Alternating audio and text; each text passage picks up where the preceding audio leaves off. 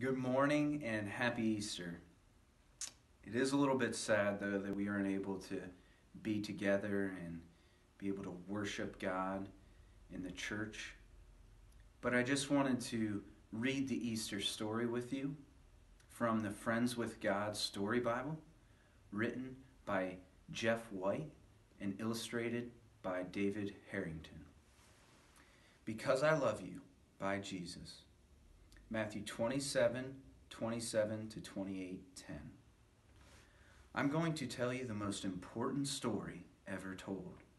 It won't be easy for you to hear, but I promise you this, it has the happiest ending in the history of happy endings. It started when the Roman soldiers arrested me while I was praying. One of my dearest friends had betrayed me to them, and all for a little bit of money. That hurt. They took me to stand trial in front of Pontius Pilate, the local governor.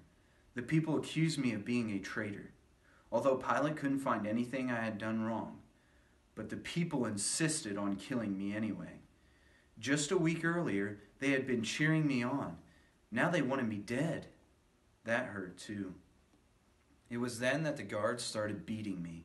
They hit me and spit on me. They mocked me, calling me King of the Jews. And they draped a red robe over my shoulders. Then they made a crown out of sharp thorns and put it on my head. That hurt so bad. I could barely move, but it only got worse. The guards made a big cross out of wooden beams. Even though I had no strength left, they made me carry that cross, with people along the road yelling at me. It was so heavy. Every step was torture. When I finally couldn't go any further, they made another man carry that heavy cross for me. They marched me up a hill to a creepy area called the Place of the Skull. The pain was unbearable. I could barely catch my breath. The soldiers tried to give me a bitter drink to ease the pain, but I wouldn't take a sip.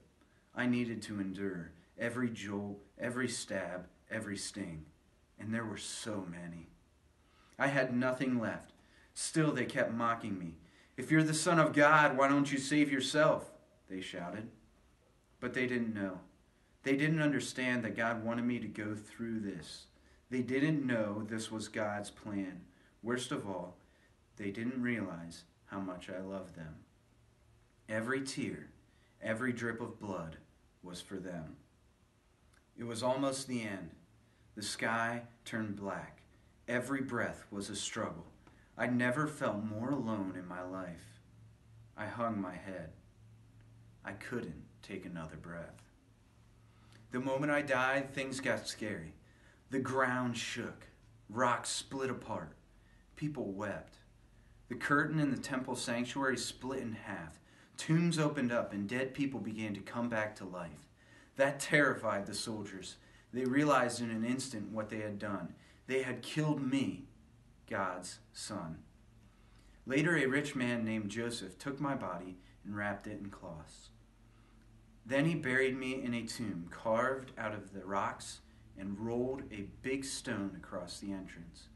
Yet my killers were nervous. They'd heard me talk about coming back from the dead. They thought my followers might come to steal my body and claim I wasn't dead anymore. So they placed guards there to make sure nothing happened. But something did happen. 3 days later, everything changed.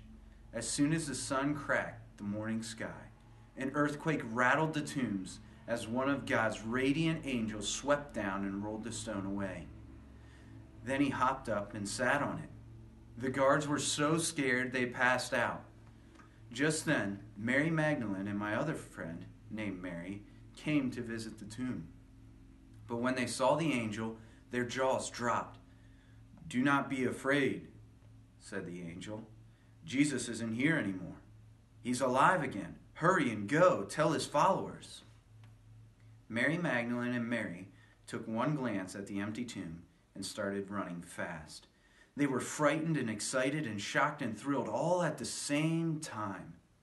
And when they saw me standing in the middle of the road, they ran even faster. "You're alive!" they cried. And I would stay alive this time, forever. I didn't want to be tortured and killed. I dreaded it. Even so, I knew it was the only way to save everyone, from evil, and help them find forgiveness for the wrong things they do. I had to do it. I wanted to do it. And I did it because I love you. You. I can't say it enough. I love you, my friend. All you have to do is believe it. Tell God right now what you think about me. I wanted to share that story with you, hopefully to encourage you today that Jesus isn't dead no longer. He has been raised from the dead. And because Jesus has conquered death, we are able to say, "O death, where is your victory? O death, where is your sting?" One day, we will be resurrected and have eternal life with him because of the work that Jesus did here on earth. I hope you have a great Easter, and I hope you're reminded that we too are able to have eternal life because of the work of Jesus. Have a blessed day.